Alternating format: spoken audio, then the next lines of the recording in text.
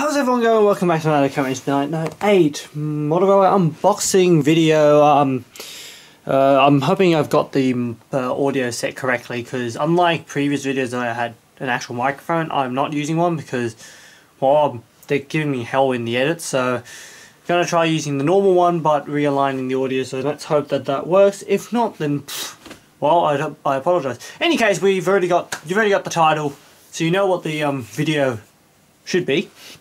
So yeah, something kind of different.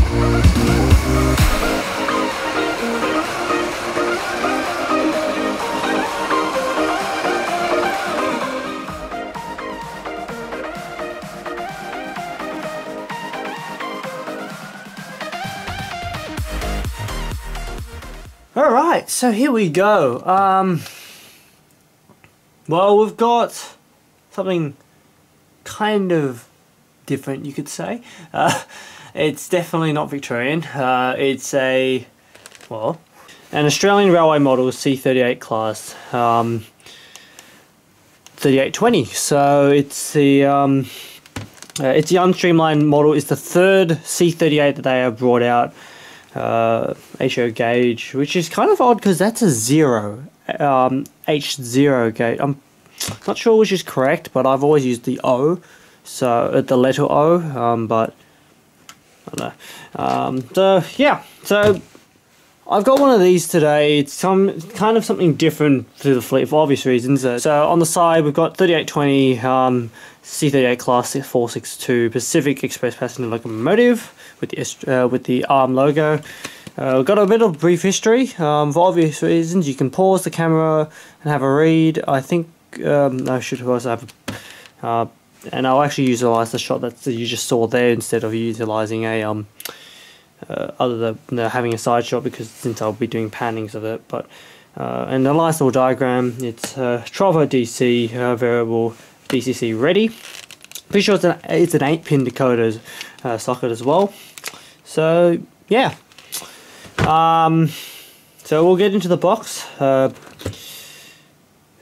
after one moment. Right, so about that jump cut, I realised I had to do a few of the starting shots now, because once I take the engine out, it's not going to have an engine in, and with a see-through cover like this, it doesn't look really good when you're doing your box shots with nothing in it. Because I'm so used to the Australian stuff, and well, a lot of the stuff now that usually has some form of artwork on the front instead. In any case, let's get her opened. I think I wasted enough time on the opening. It's flaps. It's pretty hard to take out. I might have to jump cut this because I might have to use a ruler. Alright, just popped it open with a ruler. That's really dodgily put in, but we'll take a look at that in a moment. Let's pull her out. There's a little bit of plastic there. Nothing else in the box, we can set it aside. Let's have a quick look at the instruction manuals. Of course, I'll be close up on the camera while I go through these. C38 running hints, and pretty much all the regular sort of stuff. Lifelong motor, which requires no maintenance. Sure. Very nice. These are actually pretty nice 3D renders of the model. They're not actual drawings or anything. As you already realise, it's very Hornby-ish, as much as you might want to call it that. It feels a lot like a Hornby sort of instruction manual, and to be really honest, there's probably a reason for that, and I may go through that in a minute. In any case, so what's the reason for why I've chosen to purchase a C38 from ARM? So, for obvious reasons, it's not going to be able to operate with much of my fleet. It's definitely not a standard model for my fleet. It's being a New South Wales engine, and I model Australian, Victorian, so it just gets popped off. But the price tag of the model is retails for $300 from ARM itself, and so I have a few projects I would like to do with a few with the J, which was covered in one of our previous videos, and because I want to do work on that, I would like something to do a few test preparations too, and I decided that something maybe a bit cheaper, i.e. Something which is worth $300 instead of something that's worth $600, as is my little test bench in any case. So let's pop her out. She's got her finger holes in the back. Oh goodness, just drop the model would be nice. Let's pop it to the bottom there, and we'll get the. Here's one thing I should note though. You can't see it on the camera at the moment because I have it out of the frame. But the front front buffer is missing. It's actually here in the packaging. For some reason, no idea why it's here, but that's the buffer. So again, plastic. These polystyrene packaging has striked again. What's kind of weird though, we compare this with like Hornby stuff in terms of packaging, but realistically, even Hornby hasn't used packaging like this in quite a long time for their normal stuff, anyways. For something that's worth $300 from Hornby, they wouldn't be using this either. They use their the sort of plastic. Like basically every other manufacturer now. The only models they use this for is like their railroad stuff, if I recall. In any case, there we go. She's out of the box. We can take a quick pop up before I do a proper setup. There we go. There she is. Yeah, definitely something different. It's actually a pretty nice weight, and so yeah, we'll get into the first impressions after I refit the buffer. It shouldn't be too hard to refit the buffer. It looks like it just sits in the hole. So yeah. All right. Let's get close up. Alrighty, that took a little bit more fiddling than it should have. Ouch. But in any case, she's now set up on the rotating table. So yeah, let's take it for a quick spin. She's actually a pretty long locomotive as well.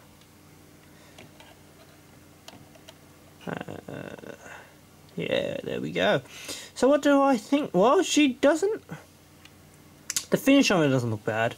She does look pretty nice. As I say, a few slight teething issues of the buffer fell off. That headlight, I don't know if it's straight, but it doesn't work anyway. So so chances are that's part of the project. I will be attempting to get some headlights fitted into her. But yep. Let's have a look at the side-on profile. That was Messenger. Let's have a look. So we've got our Pacific wheel arrangement of our 4 6 2 so four main what's it called, 4 guiding wheels, 6 drivers, and 2 supporting wheels, as known as pony trucks.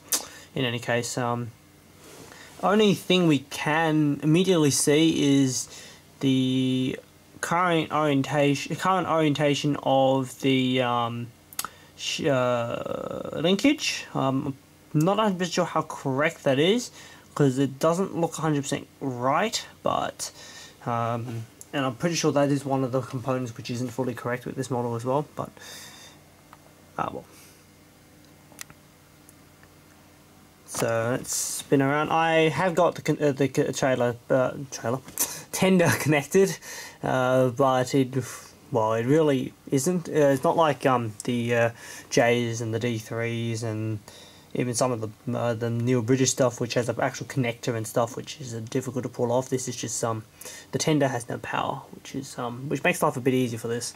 For the sake of things, that means I can literally come along and take the tender off, and we can have a look and see that there is actually in-cab detail, which is really nice as a first impression. So it's painted. It's only painted stuff, all molded, but even putting the effort into paint is pretty nice. So yeah, it's and yeah, so that's basically the side. Other thing we've noticed is there's no whistle on the engine. The whistle's actually missing, so that's supposed to be next to the funnel on this side of the engine, but it isn't there, so oh well. Ouch. I'm not going to knock the camera. And we're just going to quickly just drop the tender in front of the camera. Pretty much same finish, very nice. Got riveting all around it, which is really, really cool. For obvious reasons, people, depending on who already knows the model, should quickly say that yes, it does not have rotating bogies. As we can see there, it is fixed. So we'll see how that goes around the 18-inch corner on my layout.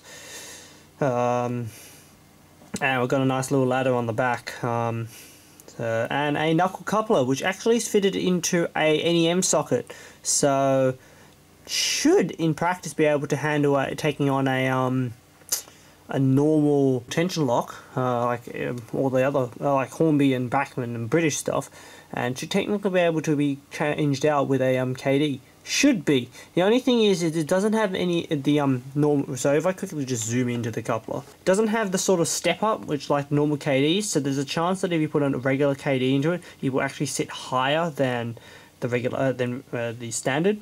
So I'll have to take a look at that. Obviously, no sprung buffers. Yeah, unlike the other two Aussies models that I've reviewed previously. Again, it's not really a fair comparison to compare with them. They are $600 models compared to this one being $300. So yeah, there we go. I think that's my first impression. It's just pretty nice, looks nice. The paint is very crisp.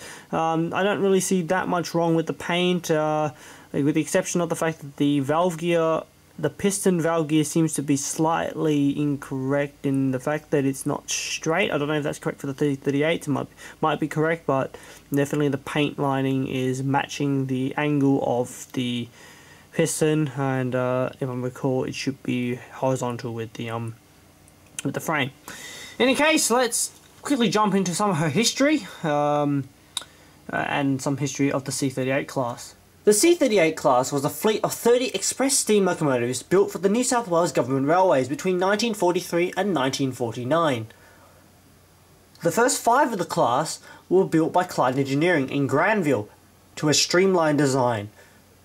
The last 25 were split between the 2 New South Wales workshops of Everleigh and Cardiff. Even number locomotives were sent to the former, and odd numbered were sent to the latter, and were built without streamlined casings. These were the final and finest class of steam locomotives built for the New South Wales Government Railways. The engines utilised a standard express passenger 462 wheel arrangement, also commonly known as a Pacific type wheel arrangement, the only class of locomotive to do so in New South Wales. The initial 5 locomotives had entered service by 1945 during the middle of World War II and the Great Depression, and came in service in the nicknamed Grey Nurse livery. After the war, the class were all repainted, either repainted or built painted in the New South Wales passenger green livery, until all of them, with the exception of 3813, were shortly after repainted into the black livery during the 1950s. The C38s operated until 1970, when they were replaced by the growing diesel locomotive fleet. 4 of the class made into preservation, including 3 of the non-streamlined locomotives and class leader 3801. 3820 entered service in 1947 and was built at the Everleigh Railway workshops. She was the last steam locomotive to haul a scheduled passenger service in Australia, which also made her the final C38 to be in service. That was withdrawn in 1970. After a few years in operation during preservation, she finally rested at the New South Wales Rail Museum as a static display. Alright, so let's take a nice close look at some of her details and some of her features. Not really features, but yeah, because I'm not going to be reading off a features list for this one. In any case, so we've got obviously the front of the engine. She's got a nice headlight, which unfortunately doesn't work. She's got marker lights painted on. The wheel dart is moulded on.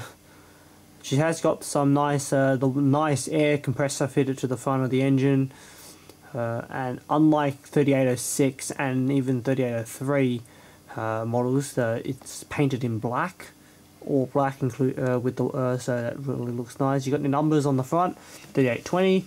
And I'm pretty sure this 3820 does utilize this wording numbering, so which is pretty good. Something that so there is no front coupler fitted to the model, however you can fit one. If I recall, the front coupler is a NEM socket, so in fact I'll have a shot of that on the screen of the socket itself. It looks like an NEM socket, so you should be able to slot in a NEM coupler base into it. Let's quickly move up and spin around. As I say, you get your pistons, which honestly don't look... I'm not 100% sure if that's correct to have them at that sort of angle. But you New South Wales guys can confirm that. And I will go and have a look at some photos of stuff of both 3801 and 3820, because I have seen the real engine, which is pretty nice, in what was called Trainworks, now New South Wales Railway Museum, where she's currently stored statically, as you would have heard in the history. Despite the linkage not looking 100% correct, she does honestly still look pretty good. Most steam engines with linkage look pretty nice, and it's always great to watch the linkage move around compared to the diesels. I have no idea what the thing is that's on the side. It's called, I think it's something like a generator. I think that's what it's called, which utilizes the steam to convert it into a little turbine generator, so they can power like the electronics and stuff, like headlights and stuff. I'm pretty sure that was what it is. I can't fully remember though. I do apologise.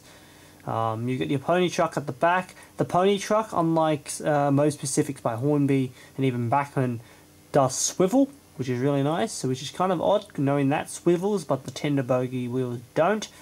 Nice little cab numbers on the side. Paint is nice and crisp all the way straight through. And you've got your coat of arms on the side of the cab. Should we zoom in? Assuming the camera doesn't go out of focus before it hits it. That's very good of it to do that like so. If we can, I might get a photo of that up on the screen. Yeah, got a nice little bit of pipe work for the injectors underneath the engine. You got your safety valves on the roof. And yeah, so...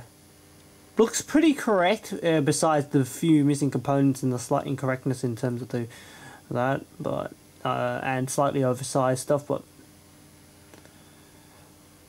onto the tender again, you got your nice rivets. You got nail bogies which don't rotate, as you can easily tell. But as I say, we'll see how they run. If not, then we will be acquiring one of those basement tender set bogie sets, just because I kind of wanted to run on the layout. For obvious reasons, I don't have any carriages for this, so she will be running with some Victorian Railways E-carriages. Eventually, maybe I might get some carriages for it if I look into getting any more of the ARM C38s, it's more test models. But yeah. Again, so you got your two tail lights on the back. You got your ladder. Your ladder's a little bit thick, which is kind of interesting because the ones are pretty thin. But I don't know if that was only 3801 which had the thinner ladder or something. You got your coat of arms on the back of on the center of the tender as well. And let's spin around again. You got a little bit of redness on the side of the bogie, on the side of the tender, which is a little bit eye-shocking, honestly. A little bit striking. Let's continue onwards. Basically looks the same on this side, with the exception of the little turbine. And you got your nice separately fitted handrails going straight down the side of the model, and unlike C3806, they are actually painted black. And we're back at the front of the model in all prime. So she doesn't honestly look too bad. There are obviously things that can be done, and that is the best thing about this model, is she is a because she's not too expensive. I say not too expensive, so $300, which is actually pretty expensive in most people's budgets, especially in terms of if you compare us to British models. However, compared to our current Australian model lineup, it really is quite a difference in price, and it does allow us a few more opportunities to play around, to have some more of like a test subject in terms of, or if you want to do weathering, or in terms of want to play around with seeing how you go with fitting lights or stuff like that. So, or even if you want to go and repaint it up or something like that, or renumber it, it's a really something which is more friendly to the budget, even though it's not 100% friendly to the budget sort of thing. In any case, I might go and grab grab the J, so we can just have a little bit of a side-on-side comparison to something which is worth double the price, and the different sort of differences you can look out for when something is worth double the price, because this is currently the only currently one of the few Australian models you can get at this price point of $300. So let's go and quickly bring the J in. Alrighty, here we are. We've got J549 seen in the previous review, not the previous. So you can see side by side the sort of